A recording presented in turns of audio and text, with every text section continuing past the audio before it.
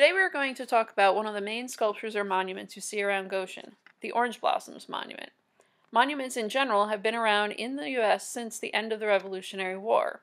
The first one was a marble sculpture of George Washington done by a French artist for the state capitol in Richmond, Virginia. Public sculptures like these are meant to represent patriotic pride and were often paid for by public fundraising.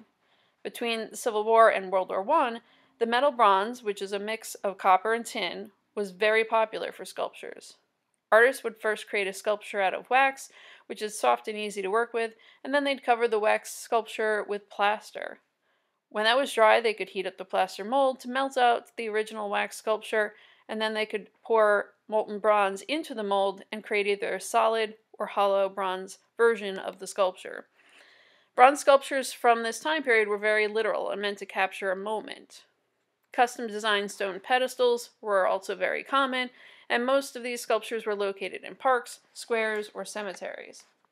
So the history behind the Orange Blossoms Monument is that it's in memory of the New York 124th Volunteer Infantry Regiment from the Civil War.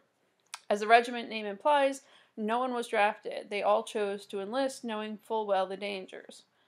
Their nickname was the Orange Blossoms because they were from Orange County, and they wore an orange ribbon through their buttonhole in their uniform so they'd recognize each other quickly in battle. The regiment was created in 1862, and one of the men in charge of recruiting the soldiers was William Jackson, who was quickly promoted to captain. He was from Hamptonburg, and his home was the stone house at Hillhold Farm that is still there.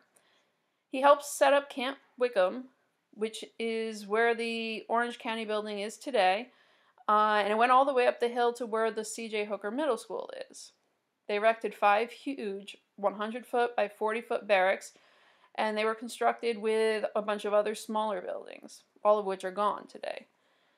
They gathered over 1,000 troops and trained them right in Goshen, and on September 6, 1862, the Orange Blossoms marched right down Main Street, where the monument is, to the train station.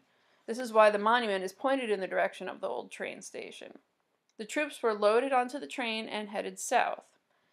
They fought in 43 Civil War battles such as Fredericksburg, Chancellorsville, and Gettysburg. There's another Orange Blossom monument at Gettysburg on the spot where their Colonel Ellis was killed. Captain Jackson made it through all of those battles and was only hit by a stray bullet that had ricocheted off something else before hitting his belt buckle. This doubled him over, but he was otherwise fine.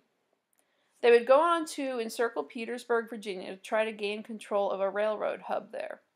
The Orange Blossoms began bombarding the Petersburg earthworks, which are like forts, with artillery and moving forward.